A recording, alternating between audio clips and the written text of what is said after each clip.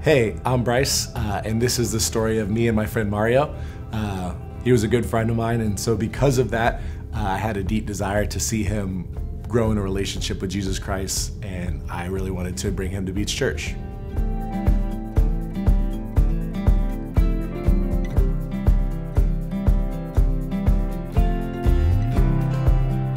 So Brice, his wife, Allie, was friends with my brother through work.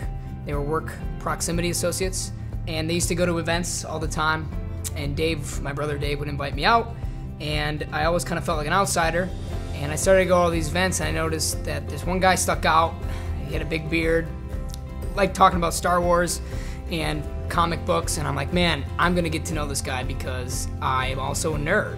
And so I approached Brice kind of privately, away from the group. Yeah. And I was like, hey man, you're not attached to these people except for your wife. Except for my wife. We should get together and do things away from this group that we're not technically in. Right. And it really started, we did eat around Jacksonville. Yeah. We just went to different restaurants. It was really like chain restaurants, really, though. Yeah. Well, not always chains. Well, we went to like Taco Bell, Freddy's. That's all we need to do. Yeah, so. Yeah, so, we started going on lunch dates, started hanging out more. I love that you call them dates, by the way. They were. Okay.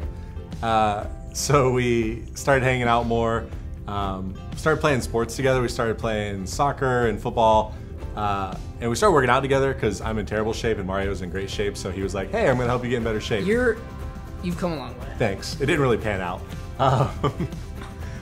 Still, it's a work in progress. It was one of those things where we were going to the gym, and so I had to tell him, like, hey, probably won't be able to meet you on Tuesday nights most nights because that's when I have my church life group. And so Mario was like, oh, that's fine. Is it okay if I come? And I was like, yeah, sure. I think you said, wow, aggressive much? Boundaries. Well, I think just one thing about inviting people to church or to life group is it makes you like care a lot more about what we do at church in a very different way. Just because in my mind, I'm like, please let nothing weird or strange happen this week. Like Mario mentioned that he's like, everybody seemed normal. And that was the goal. That was the roof did shake. Yeah, the roof does shake. I thought there was reindeer. We'll never stop shaking. Yeah. Santa's here. That's what I thought. But you want everybody to act normal and be normal. And so like, it makes you invested in the church in such a way of like, so often like we go to meetings and we talk about what the church should look like. And it's about like what we want it to look like. But in that moment, all I cared about was what does that look like to my friend who's sitting next to me. And so a funny thing that's happened is Mario, being a relative outsider of the beach, has pointed out a lot of the things that we do that are traditions that seem a little bit strange to an outsider sometimes. Yeah. And so it's been fun to kind of talk through that and to challenge me on like, why do we do those things? Yeah. So this experience for me coming to beach and being part of this church community has really opened my eyes to like wanting to invite more people, not only to church, but just to get to know Christ and have a relationship with God. It's not something that I ever envisioned myself ever wanting or being able to do, but now that I've become so acclimated, I feel like, and watching Brice lead life group and how he's kind of led me to beach, I feel like I have the ability to do that one day. It's funny, you kind of get a new sense of confidence. Like, people have come up to Brice and I and say, you guys are the best friends I've ever seen. No one is closer than you guys, and no one even touches it.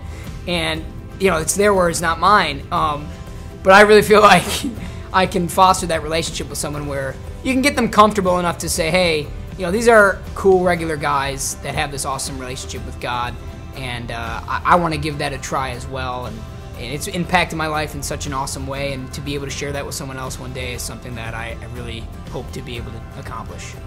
Be courageous enough to make the ask and to say, hey, would you like to come to church with me?